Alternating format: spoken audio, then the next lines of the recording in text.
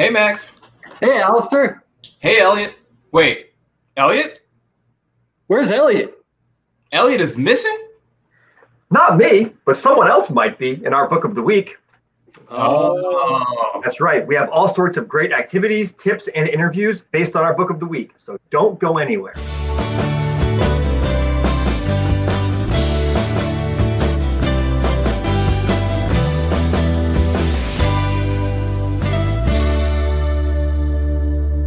It's Miss Nelson. Miss Nelson is missing. She sure is. So what do we think, boys? I loved it. So in the story, there's this awesome teacher named Miss Nelson, and she's basically the sweetest person ever. But her students take her for granted until one day she's mysteriously replaced with the sinister Viola Swamp. That's right. Let's take a look at what we learned this week. In Book Talks, Denise Ortiz, a second grade teacher, shares with us how she uses Miss Nelson is Missing in her classroom and all the fun activities she does with her students. Miss Ortiz loves using this book in the beginning of the school year to teach her students about classroom expectations, following the rules, and respecting the teacher and other students. How would you track down a missing teacher? In Cooked Up from a Book, you can flex your creative and critical thinking skills and write a story about what you would do if you were a student in room 207. Okay, so for my activity, I wrote about a teacher that I used to have, Mr. Roy. It's loosely based around him. So he's our science teacher, and one day he goes missing. And on one of my favorite days, and that day is the day we're supposed to dissect a frog. So we form a task force with 3 parts. The first part is the phone team in charge of calling all known associates of Mr. Roy. The second part is the ideas team, and what do? They come up with ideas. The third team is the internet team. They are in charge of searching the internet for any trace of Mr. Roy.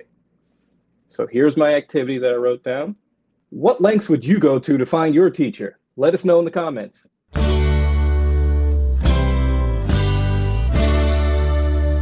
And behind the scenes, we take a look into Harry Allard and James Marshall's lives to see how they came up with this book and what it meant to them. So I'm going to share my 3 favorite things I learned this week. Number 1, Harry met James in college, where Harry was a French professor and James took his class. Number 2, Miss Nelson and Miss Swamp are both based on real teachers. And number 3, when Harry had the idea for the story, he called James at 3 in the morning and exclaimed, "Miss Nelson is missing." If you want to learn more fun things about Harry, James, and Miss Nelson, be sure to check out the full article. You know, guys, I was a pretty good student. Me too. Max, what about you? Well, I was a bit of a daydreamer, but no, I was a good student. Really? Yeah, well, definitely better than the students in room 207. Oh yeah, they were definitely mischievous.